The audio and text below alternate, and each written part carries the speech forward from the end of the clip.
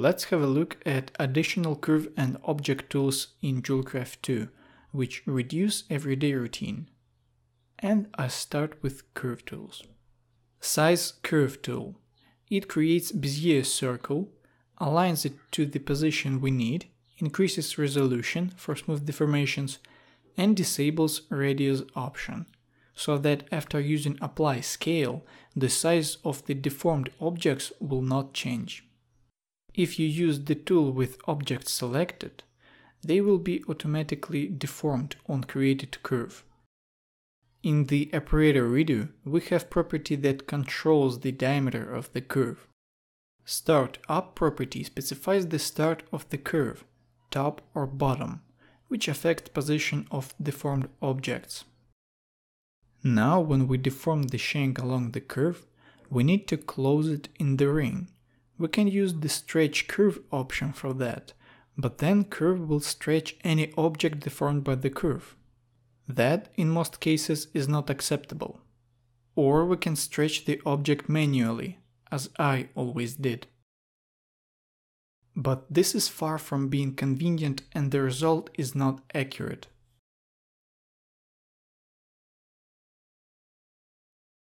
For this, I created stretch tool that will stretch selected objects along the entire length of the curve.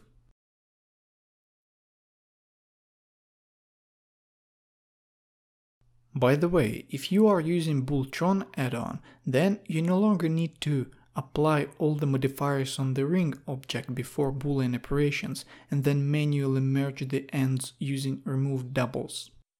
Booltron will do it for you.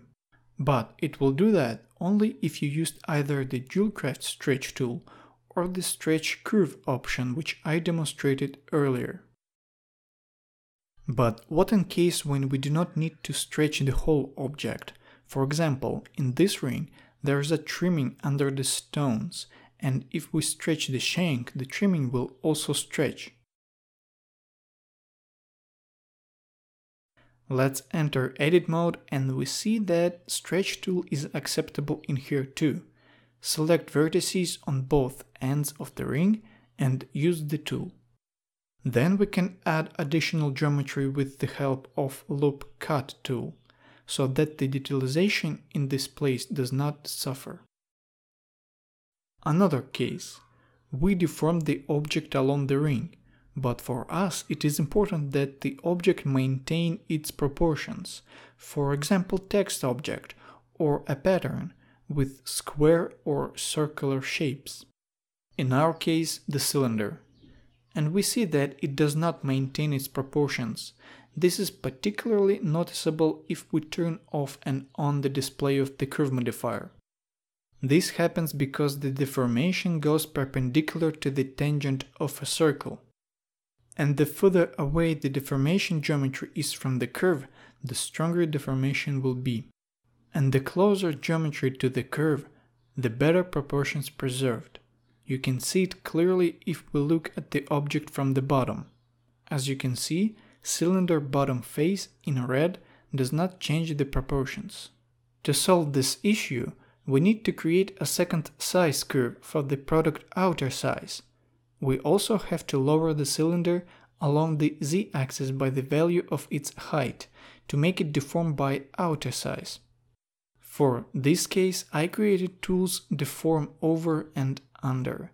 Just select the objects and use the appropriate tool.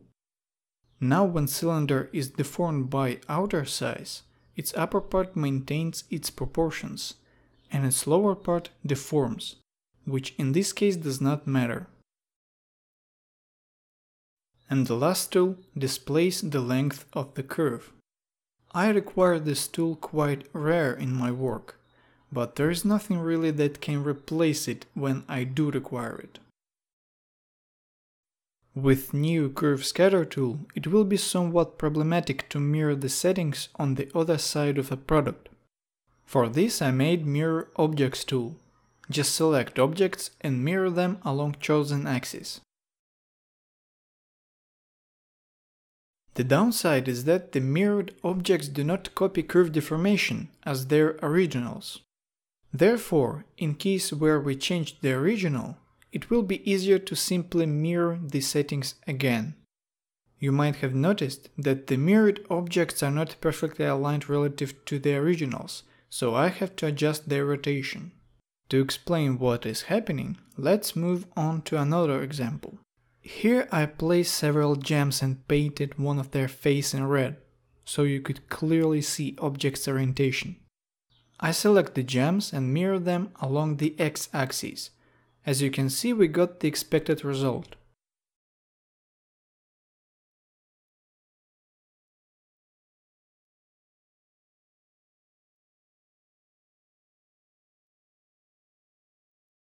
Now I select the prongs and mirror them the same way. Now we got an expected result. Why is the rotation of the prongs is different from the gem's rotation? Actually, the result we got is quite natural. If we measure the angle from the painted face to the prong on both stones, we will see that they are identical. Let's create prongs for both stones at once and set the position property to 0 degrees. See that prongs are located symmetrically on both stones. Now when I change position property, prongs begin to rotate clockwise, which explains their behavior. No matter how the stones are oriented, the prongs rotate either clockwise or counterclockwise. But you may be wondering, the stones were mirrored as we expected. Why this does not happen with the prongs? Something is not right. And you will be correct. Something is not right. And the reason for this behavior is that by using position property we do not rotate prongs object. We move the geometry inside the prongs object. And if we create prongs with position 0 and then rotate them manually, then prongs are mirrored exactly as we have expected the first time. This happens because when we rotate the object, we change its rotation property, which we can use later. But when we move the geometry inside the object, we simply do not have the information about the rotation. But why does the position property rotate the geometry instead of object? And the reason for that, it will not work with dupliface. Let's add prongs to dupliface. Rotation of the geometry gives the expected result.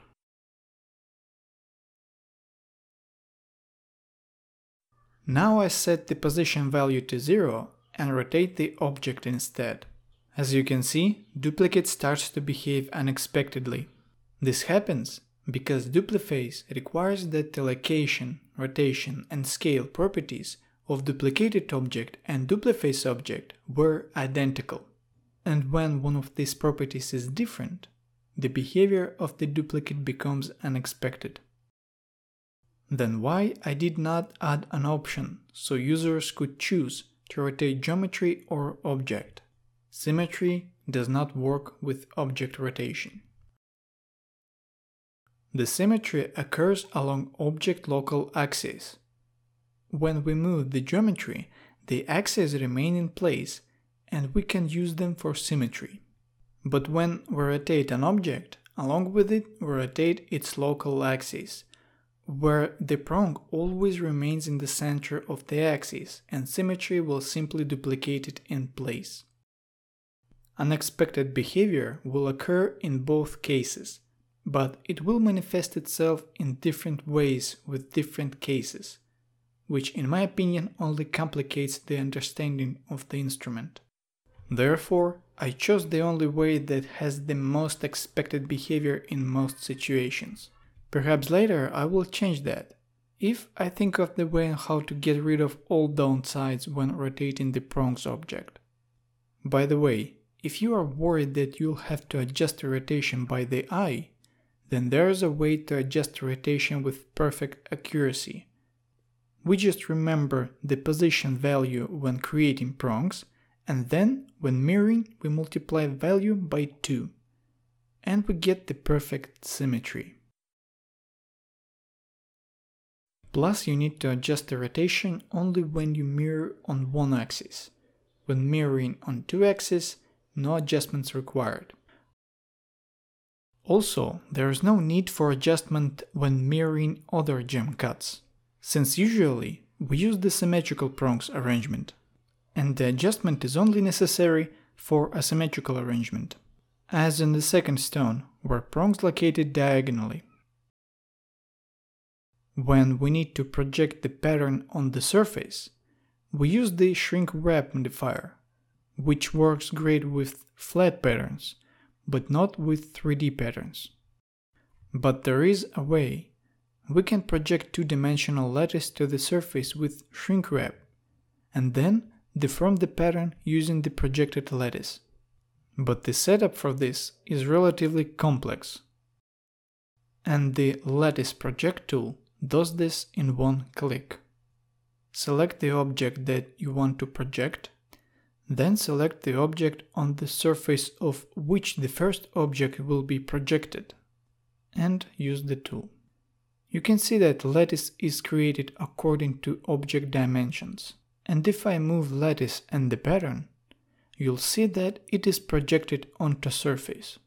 For better projection, it is best to use Snap to Surface, which will automatically align objects along the normal of the surface.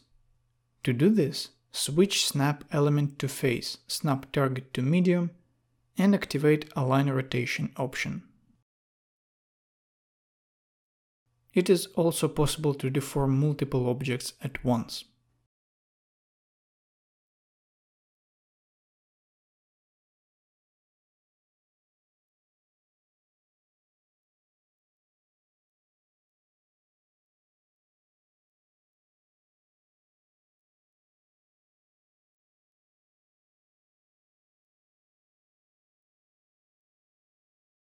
In addition, if we select all lattice objects, then we can change shrink wrap modifier offset property, which allows us to control the distance between the patterns and the surface. Lattice Profile deforms selected shank object to create engagement ring profile. The tool creates one-dimensional lattice object that is a bit wider than selected object, adds lattice modifier, and creates a vertex group to deform only the top part of the selected object. All demonstrated tools significantly reduce routine that we all have to go through every day modeling jewelry. Thank you for your attention. Download link in the description. Use JewelCraft, report bugs, and suggest improvements.